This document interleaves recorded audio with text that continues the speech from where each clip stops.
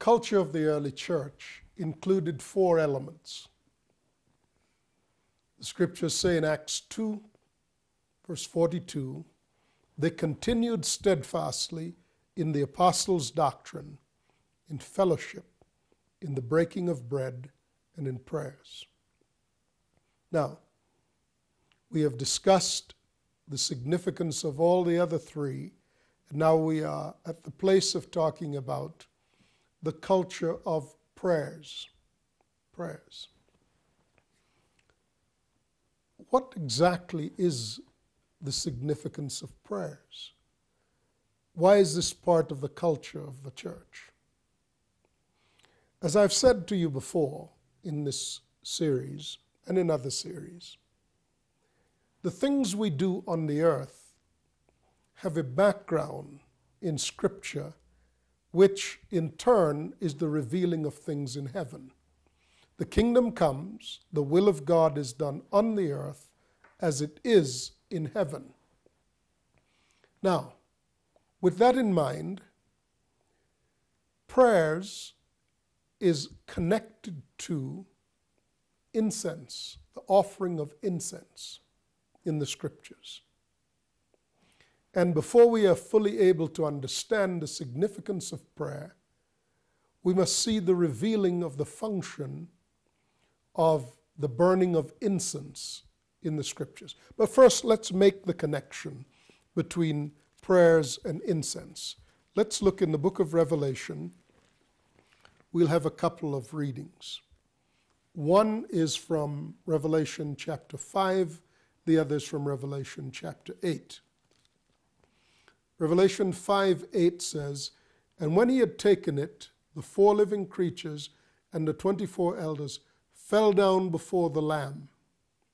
Each one had a harp, and they were holding golden bowls full of incense, which are the prayers of the saints. And they sang a new song, 'You're worthy to take the scroll and to open its seals, because you were slain, and with your blood you purchased men for God from every tribe and language and people and nation. You have made them to be a kingdom and priests to serve our God, and they will reign on the earth.'" So there's a direct connection between prayers and incense. In Revelation chapter 8, verse 9, it says, "Another angel who had a golden censer," one had a golden bowl in chapter 5. Now it's a censer, which is something that is waved back and forth. "Another angel who had a golden censer came and stood at the altar. He was given much incense to offer with the prayers of all the saints on the golden altar before the throne." Now here's what happened. The smoke of the incense, together with the prayers of the saints, went up before God from the angel's hand. Then the angel took the censer, filled it with fire from the altar, and hurled it onto the earth, and there came peals of thunder, rumblings, flashes of lightning, and earthquakes. Fantastic. It appears that when the prayers of the saints on the earth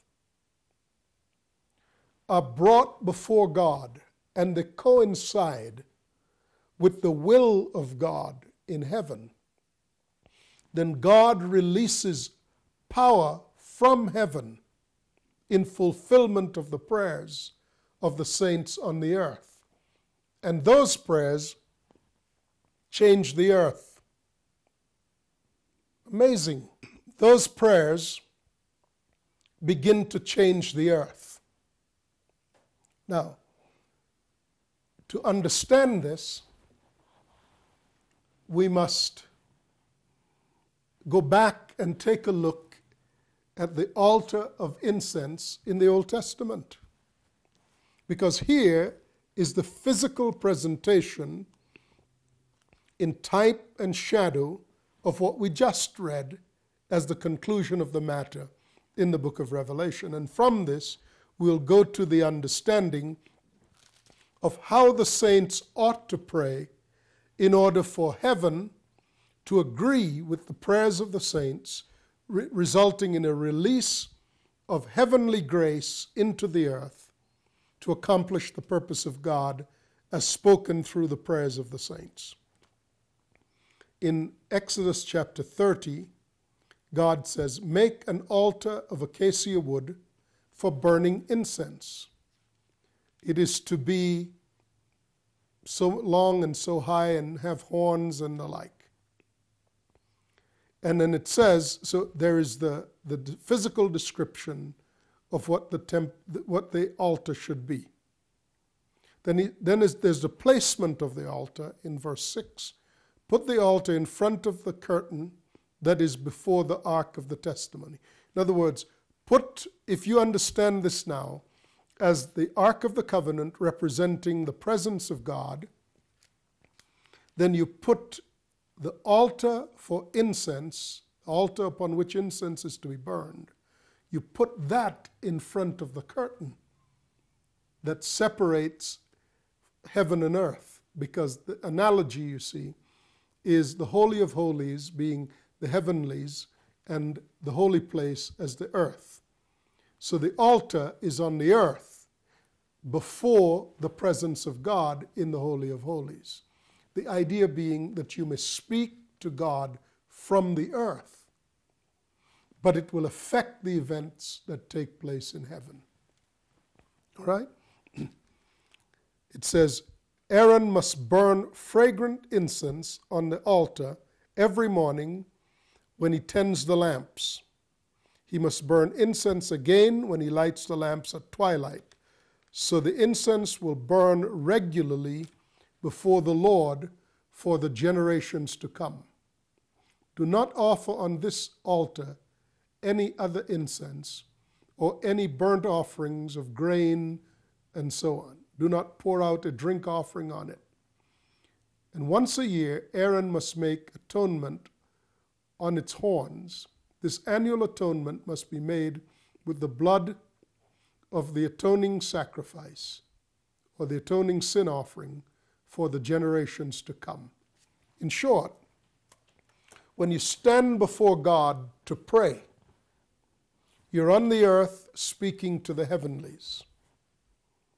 When you do that, your prayer comes up like the smoke of the incense before God. The typology is to show you a picture of how when you come before God, you bow and you pray, and what you say comes up before God. You remember in the book of Acts, 10th chapter, when the story is told about Cornelius and his household, the angel who appeared to Cornelius said to him, Cornelius, your prayers and your alms have come up as a memorial before God. And the idea here is like the incense wafts upward. So prayers come into the presence of God. Fascinatingly, it was said that on this altar of incense, the only sacrifice that would be offered was the sacrifice of atonement, meaning that which analogizes to Christ. That's what Jesus was saying when he said, no man comes to the Father but by me. By contrast, you could not offer on this altar a sacrifice of a grain offering, meaning something you could produce with the works of your hands. Plainly spoken, he says, do not offer on this altar any other incense or any burnt offering or grain offering, or do not pour a drink offering on it. All these were what man could offer to God for himself, as provided by the law. But the only offering that could be also offered on the altar of prayers, of incense, was, quote, This annual atonement must be made with the blood of the atoning sin offering. Clear reference to Jesus. So when you pray, that is precisely why you pray in the name of our Lord Jesus Christ.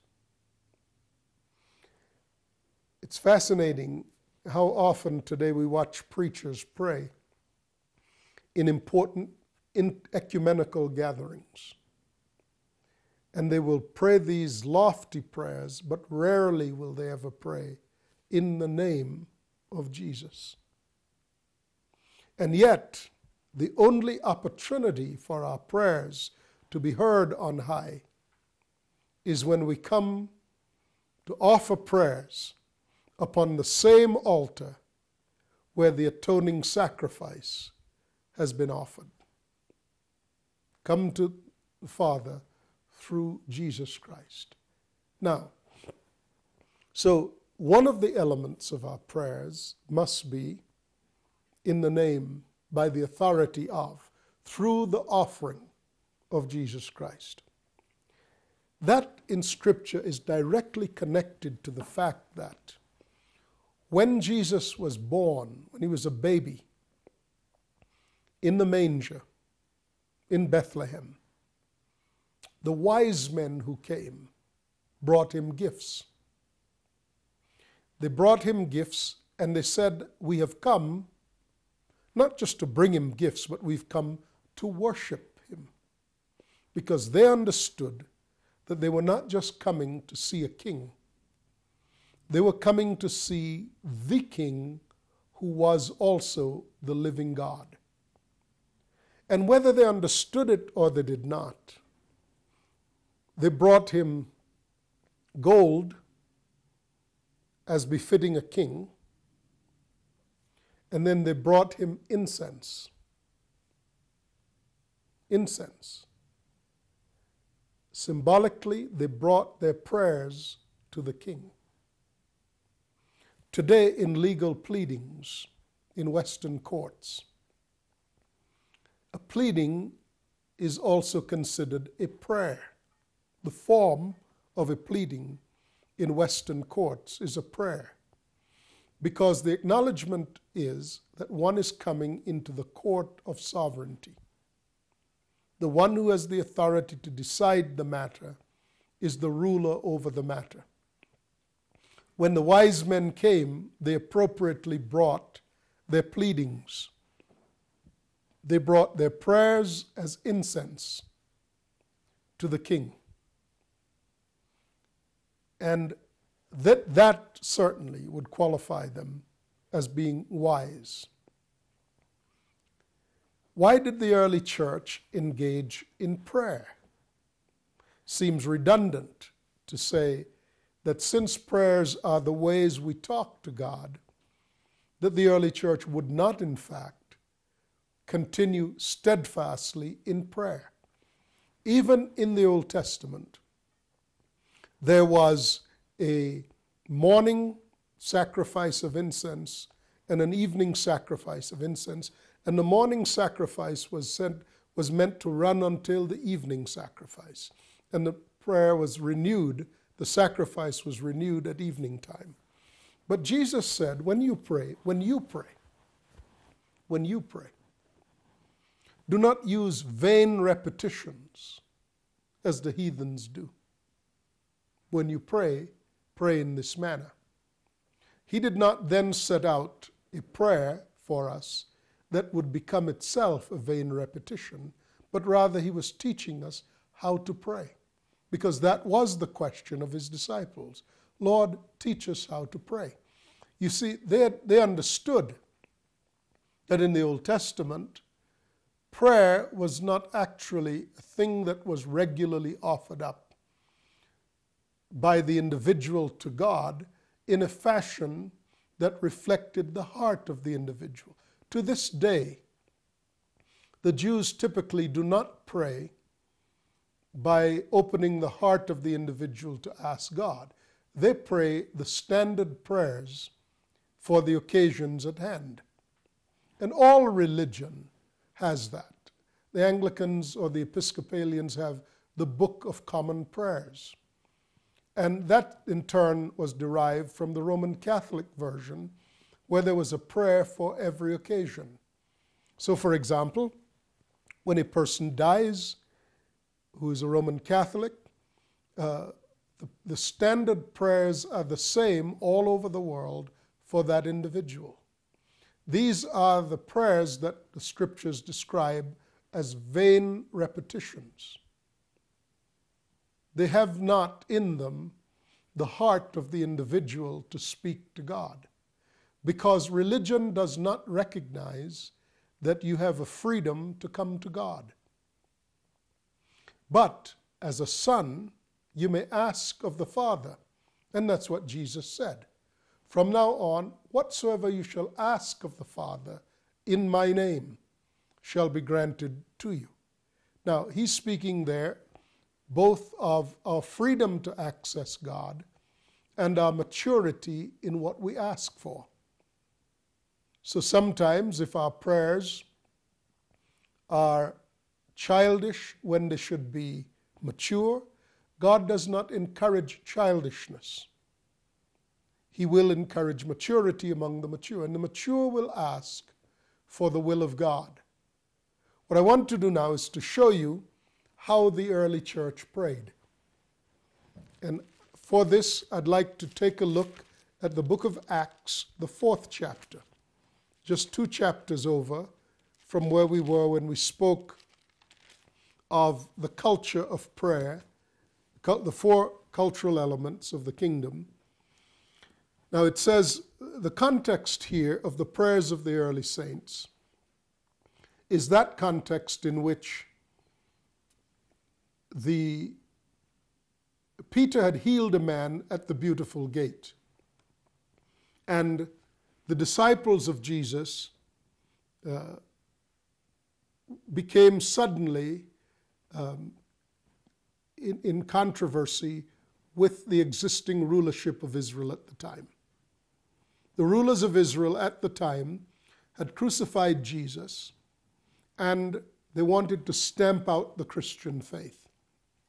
So when the man was healed at the Beautiful Gate, a controversy arose surrounding the early saints and Jesus, and because Peter and John had said plainly, the man who is now healed is healed because of the name of the Lord Jesus. Peter and John were arrested, they were put in prison, they were threatened, and then they were released. They make their way back to where the believers were gathered in a home in Jerusalem. When they came to the home, this is where we pick up the reading. Verse 23 of Acts 4. On their release, Peter and John went back to their own people and reported all that the chief priests and elders had said to them. When they heard this, they raised their voice together in prayer to God. And this is what they said: Sovereign Lord, you who made heaven and earth and the sea and everything in them, you spoke by the Holy Spirit through the mouth of your servant, our father David. And then they quote the 2nd Psalm. They apply the 2nd Psalm to their present situation. The 2nd Psalm had said, why do the nations rage and the people plot in vain, and the kings of the earth take their stand, and their rulers gather together against the Lord and against his anointed one. They made that application to say that the nations and their leaders who rage against the anointed one, the nations were the Jews and the Gentiles, and the leaders who did that were Herod and Pontius Pilate. Herod a Jew, Pontius Pilate a Roman. And the very city in which they did it is the city of Jerusalem. So that's the context. All right. Verse 27 is where they begin to make the application of the scriptures as they understood them. They said, Herod and Pontius Pilate met together with the Gentiles and the people of Israel in this city to conspire against your holy servant Jesus, whom you anointed. All right? So the anointed one is Jesus. The rulers of the earth are Herod and Pontius Pilate. And the people or the nations that rage are the Jews and the Gentiles. Now here is their understanding of the meaning of this scripture in their day. They said, they did what your power and will had decided beforehand should happen. In other words, they were only fulfilling the scriptures as you had previously written the scriptures. So then they say, now, Lord, consider their threats and enable your servants to speak your word with great boldness. Wait a minute. What are they saying? What are their prayers to God? What is it that comes up as incense upon the altar that will be mingled with fire from the altar in heaven and cast into the earth to bring change? The early church is showing us the model of how to pray as Jesus had taught them to pray. See, they knew from Acts chapter 2 that Jesus was the Holy King. The message of Acts 2, 4 chapters before, was that Jesus is the King. The message of Peter and John in Acts chapter 3 is how the man was healed at the beautiful gate by the power and the authority of Jesus Christ. So now the early church had a decision to make. Would they join the apostles in believing that Jesus is the King and put themselves at risk in the same way that the apostles who believed that Jesus was the King had put themselves at risk? And this is their prayer that causes the gospel to move beyond the apostles' doctrine to the belief and the foundations of faith of the people. And they join in by praying to God. And what they're saying to God is, now, Lord, the apostles that have told us the truth. Jesus is the King. These men, Herod and Pontius Pilate, have conspired against our King, your servant, the Lord Jesus Christ. Now, they only did what you said would happen beforehand. Now, here is our prayer in light of these things being true. This is our prayer.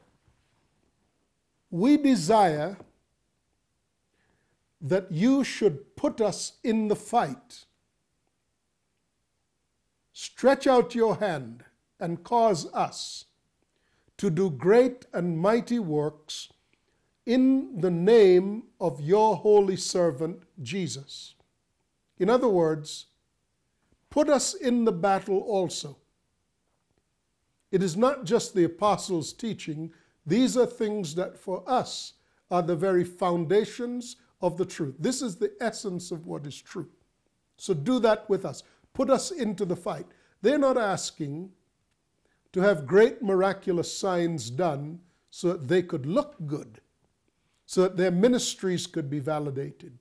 No, they are aligning themselves with what heaven has now lately told them is the truth that is being revealed on the earth, and they want to become the instrumentalities by which this truth is known and delivered into the earth.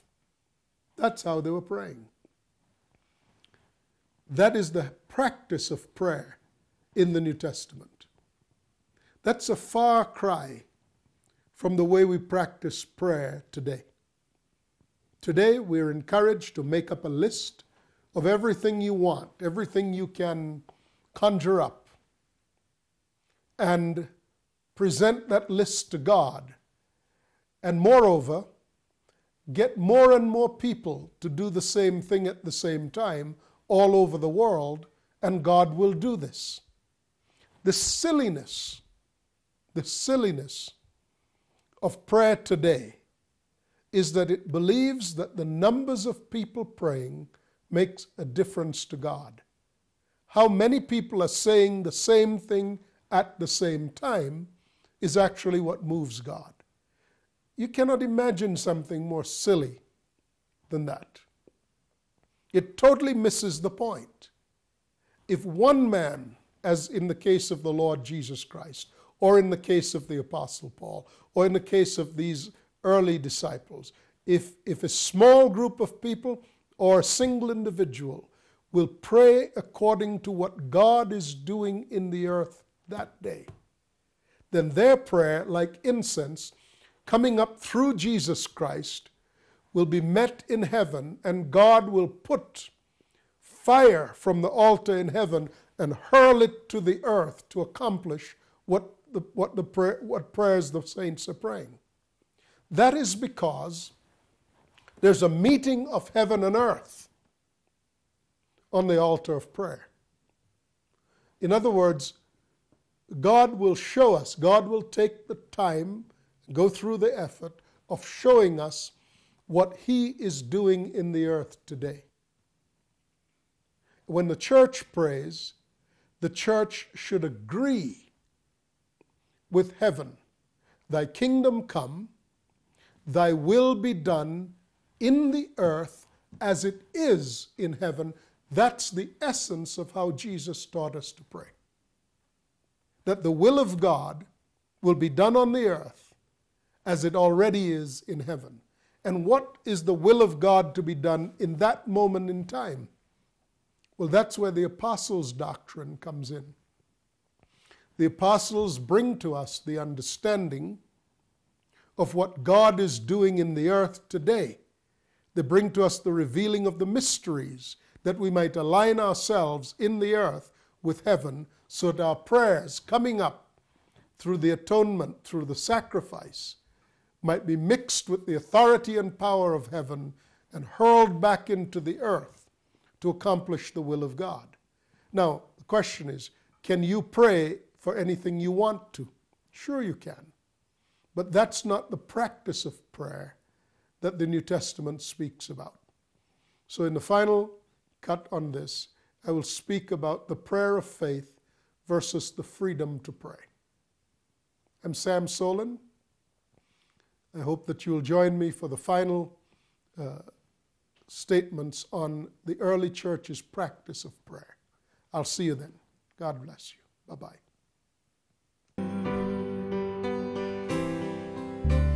I know the plans that I have. They are good for you. They are good for you. I know the plans that I have. They are good for you. They are good for you. And no matter, child, what voices you heard, just keep trusting in